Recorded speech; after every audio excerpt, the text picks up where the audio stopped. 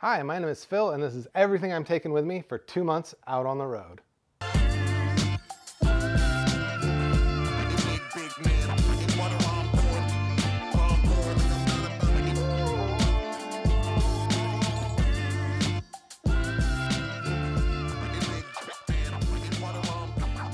We are now just 3 days away before I'm going to be leaving on my around the country trip to see a game in every single major league ballpark. So that means today is my last chance to do a test pack to make sure everything is going to fit the way I want it on the bike for my trip.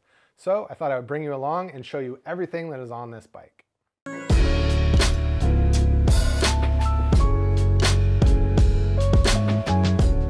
First, let's talk about the gear that I'm actually going to be wearing while I'm on the bike.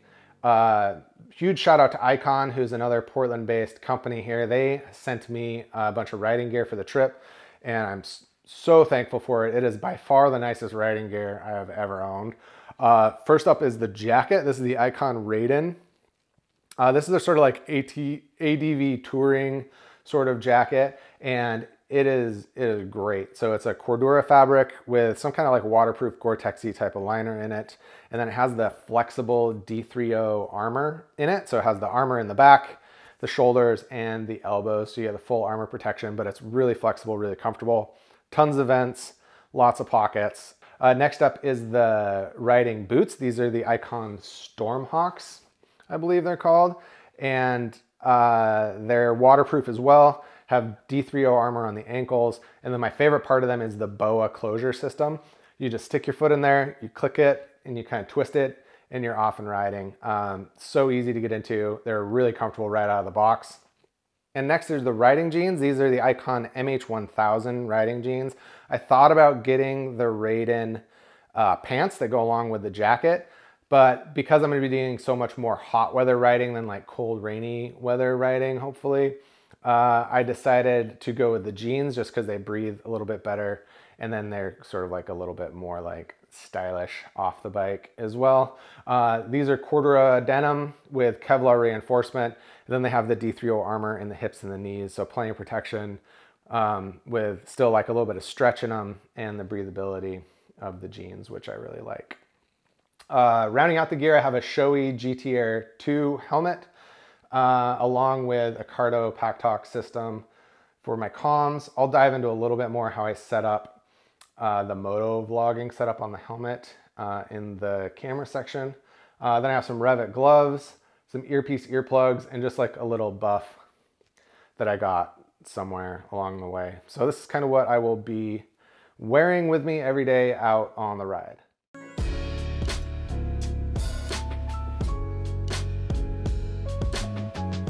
Talk about all the clothes and other personal items that I'm going to be bringing with me.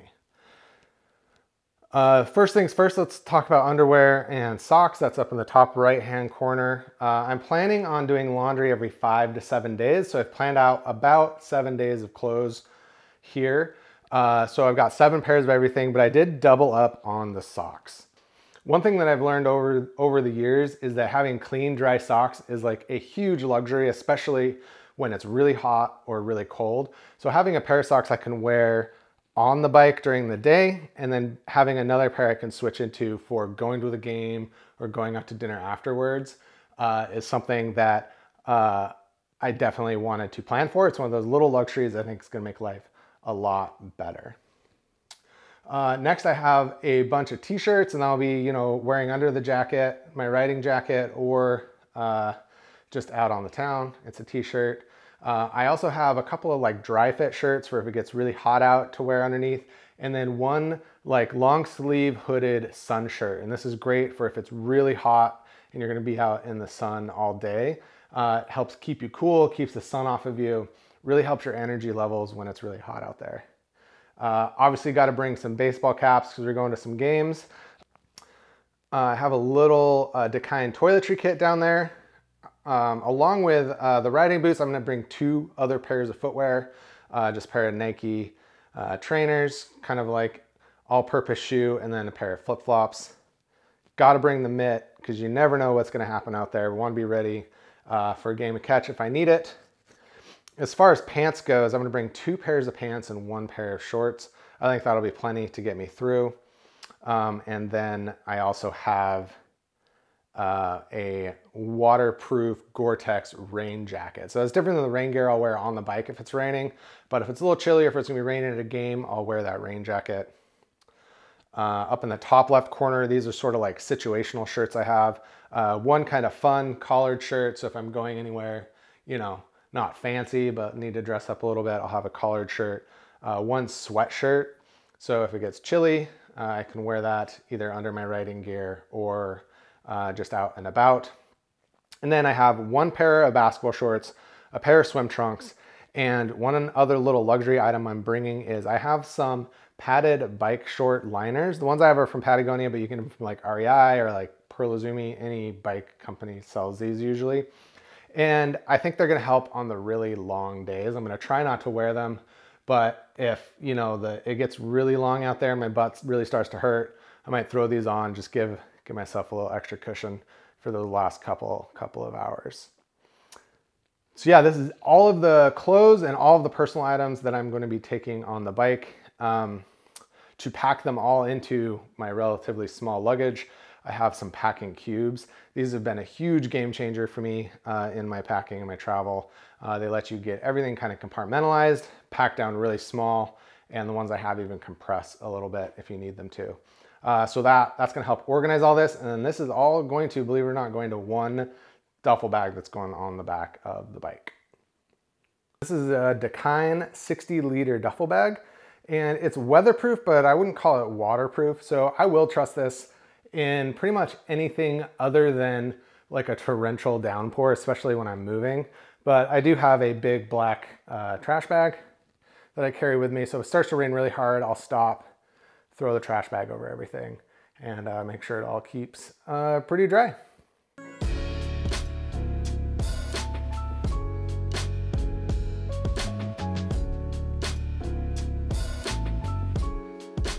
Okay, so let's take a look at all of the electronics and other miscellaneous personal items I'm going to be bringing with me on this trip. First off, let's talk about all the GoPro stuff. So that's what I'm going to be shooting the bulk of my content on. I have a GoPro Hero 10 Black with a media mod on it. That's going to be my main camera. I'm attaching it to a chin mount that's suction or stickied to the front of my helmet. From there, I can plug in a microphone that I have wired through the helmet, and so I can talk to you ongoing, and that'll be kind of the main view from the bike. Another nice thing about the media mod is that you can plug an external battery pack into it. So I have that little silver brick at the bottom is an external battery pack, so I can always plug in the GoPros along the way as needed. The second camera is a Hero 9 Black with the Max Lens mod on it. That's attached to the ram mount, as you can see, and that'll go on the handlebars of the bike. So that'll be facing back towards me. The Max Lens gives it like a 180-degree view, so I'll be able to see kind of whatever's around me facing backwards through that view, so that'll be nice. For off the bike audio, I have a Rode Video Micro. That attaches to the media mod on the GoPro 10 as well, or it can attach to the nicer camera.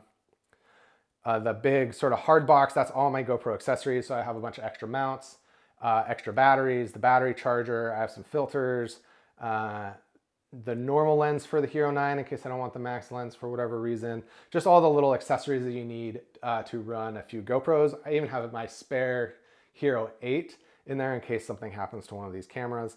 And then finally for the GoPro setup, I have a little clamp mount. This thing is so clutch. You can clamp it to whatever, like if it's a ledge or a railing or a piece of the bike, and then it has an articulating mount that you can kind of just aim it at whatever you want.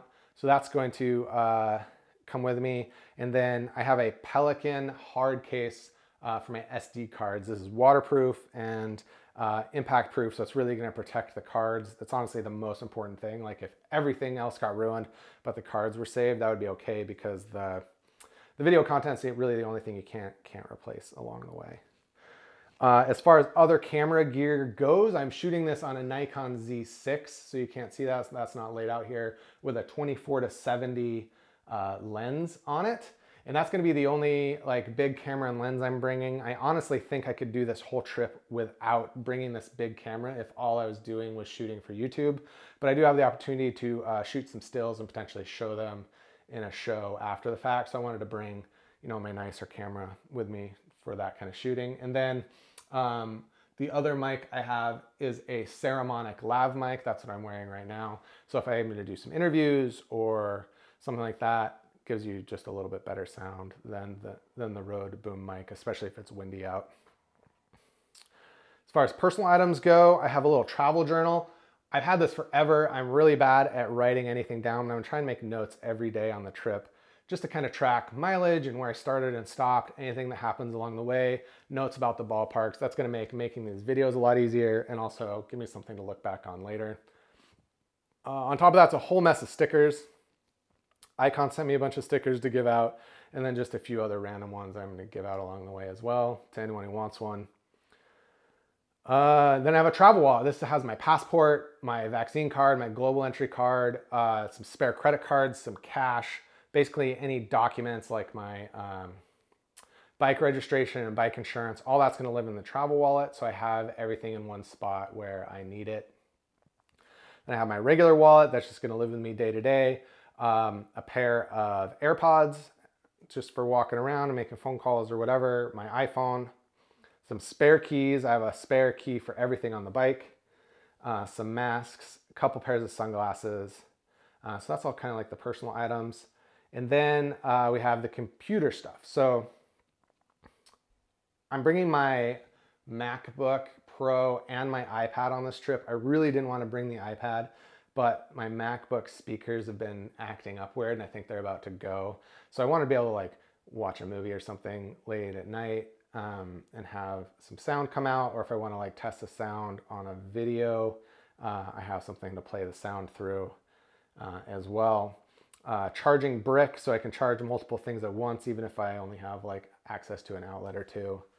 MacBook charger, and then that other big black case is all like charging cords and things like that for charging everything. The last thing I have is this big soft like f-stop case that has all of my camera accessories in it. So a couple filters, extra batteries, extra memory cards. It doesn't take SD cards, unfortunately. And the battery charger, all the just the little different like camera things that I might need, as well as the microphone to go with it. So yeah, all that's gonna get packed into a Dakine backpack. It has a big waterproof pocket in the back. That's where the camera, the laptop, the iPad, anything that can't get wet ever is gonna go in there, probably all the travel documents, because I know that's gonna be waterproof no matter what. You could like throw it in a lake and it would be fine. The rest of it is like the duffel weatherproof, but not really ultra waterproof. So if it starts really dumping buckets, I'll throw a trash bag over it. Otherwise, I think it should be okay. And everything else can get kind of wet. And so that's gonna go in the front pockets of that as well.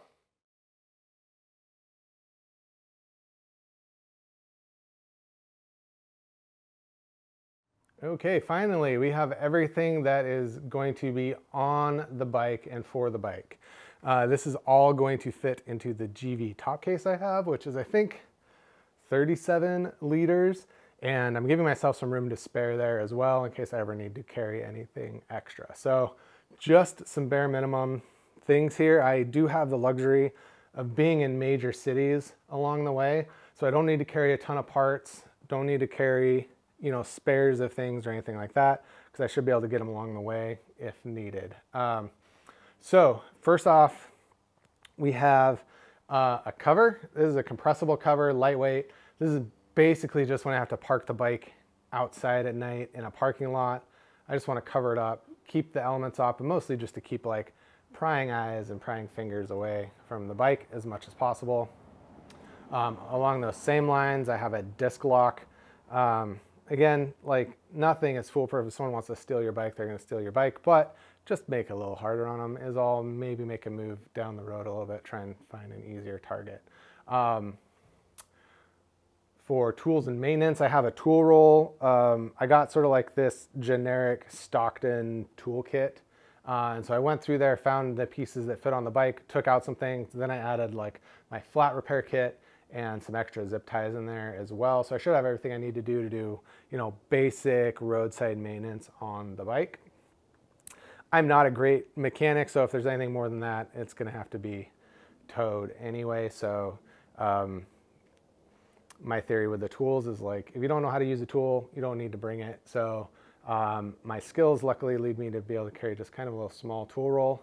The same theory for first aid as well. I have in that red dry bag as a first aid kit.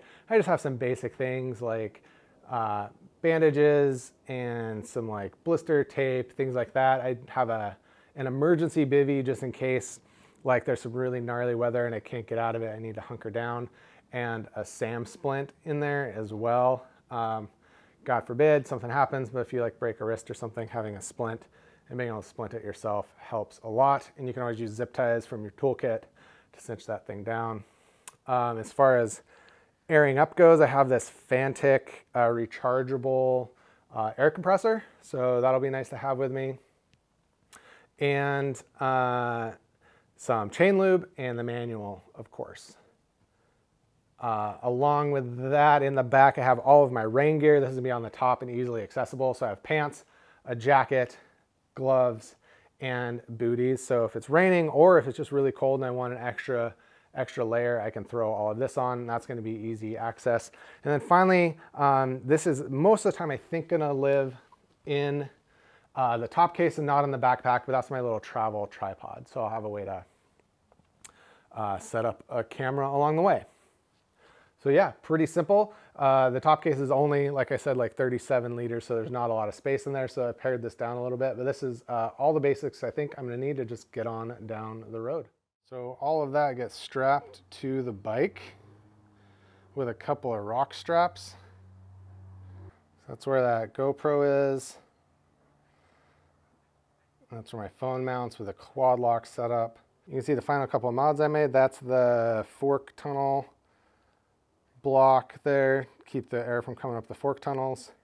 And then I added just those little winglets to help push the air out just a little bit further. So this is the setup and how I am going to be riding down the road for 2 months. All right, so that is every single thing I am packing and taking with me on my 2-month trip around the country. I'm sure I'll tinker with it in the next couple of days before I get out on the road, but this is basically it for me. So if you like this video, give it a thumbs up. That really helps me out. If you want to follow along with me as I go on my journey to see a game in every Major League ballpark, hit that subscribe button. Starting next week, we'll have actual episodes. I'll be in my first ballpark. I can't wait, and I hope you come along with me. We'll see you out on the road.